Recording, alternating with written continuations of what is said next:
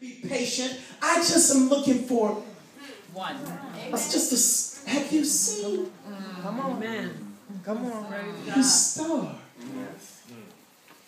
See, because here's what's crazy and why I believe they missed him, right? They were waiting for the Jesus we came to know at 30. Yes. Yes.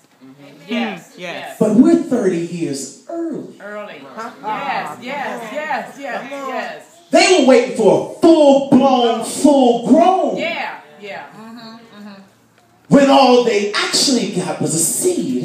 And that's what made them wise. Their worship wasn't based on full-blown growth. It was,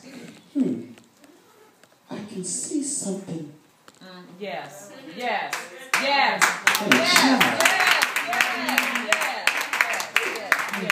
See, where most people don't have the patience to deal with children. The wise recognize that as the children go, they shall lead. Amen. I can't help but as I was sitting there watching the purest form of worship. Amen. It actually preached the message for me. Amen. Because there was so much joy in the room watching worship concentrate. Amen. The atmosphere in the house had shifted and heaven was smiling because worship was concentrated. It was small. It was in a little petite form. Wasn't worried about form or fashion or key or tone. Hallelujah!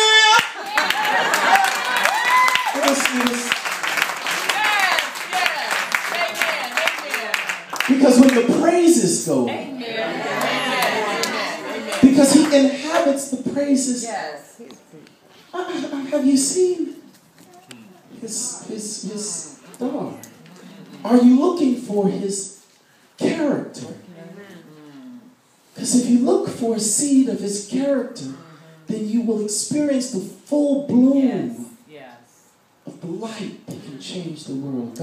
God would rather create a new thing than leave those at a loss who diligently and faithfully seek after him.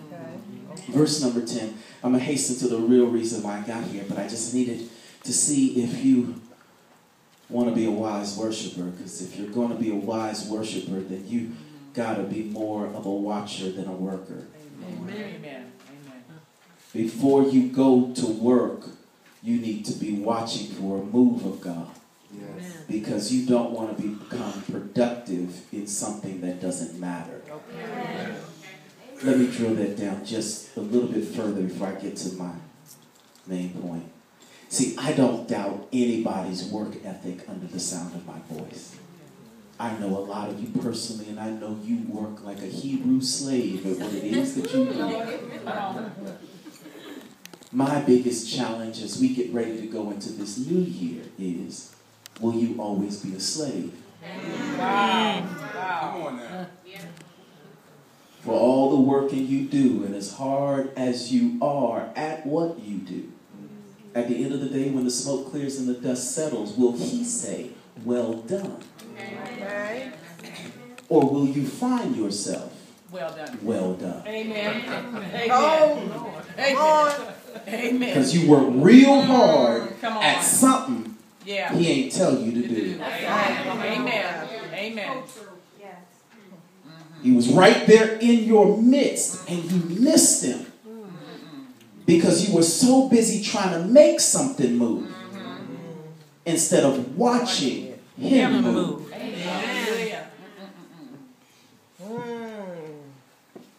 Verse 10 says that when they saw the star, they were overjoyed. Do you see that? The wise kept watch for a witness of the character of God, and upon finding it, they were overjoyed. Upon finding it, they were overjoyed. These wise men followed the move of God, and witnessed Christ, the one who could birth a new move in the earth. These wise men followed the move of God until it brought them into the presence of Christ. Yes. Okay. They followed the move of God until they were brought into the presence of Christ. They just saw a glimmer in the dark until they saw the sun itself.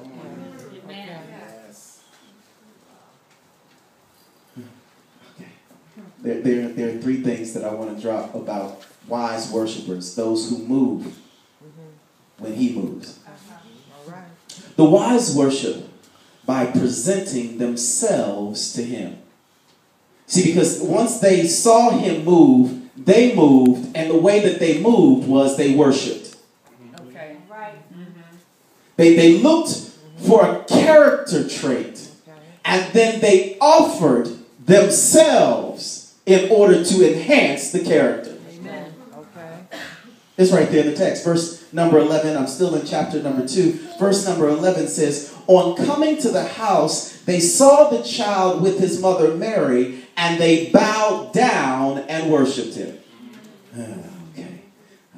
When the wise worship, they worship by presenting themselves to him. Are you a wise worshiper? Because if you are, then he's going to ask you for you. Amen. Yes. Right.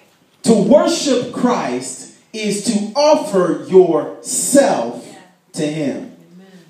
The wise honor Christ as king, and all who find Christ through the darkness of the time that they're in, they fall down and adore him in order to submit themselves to him. See, the reason why you go through some of the dark things that you go through is so that you can fully appreciate the light of who he is. Amen. I would love for it to be the story whereas you don't ever have to have a night experience. But if you never had a night experience, then you would never be able to distinguish between his light and the counterfeit light. Can I pause parenthetically and come back to my point, but reinsert something? See, the enemy is a good counterfeiter. He works real hard at mimicking the things of God. In other words, he can make you prosperous, but he can make you prosperous in all of the wrong things. See, he can make you prosperous at night, but the way that you know that you're following God is if it has the character of God that leads to it. Amen. Let me see if I can break that down. See, there are a lot of people who have a lot of money, but they aren't happy. Amen. Right. There are a lot of suicidal, wealthy people. Yes. Because they have based everything that they have on something other than what gives him glory. The way you're able to determine between wealth God's way and wealth the world's way, is by the seeds that leave traces. If you're able to see joy and track joy towards that wealth, then you know it's God. If there's no joy in it, even though it may produce, it ain't for you. See, there's a lot of people who have acquired great things that are worth noting, but they have no self-control. Right. Right. No sooner do they get it, do they get buck wild. Amen. Amen.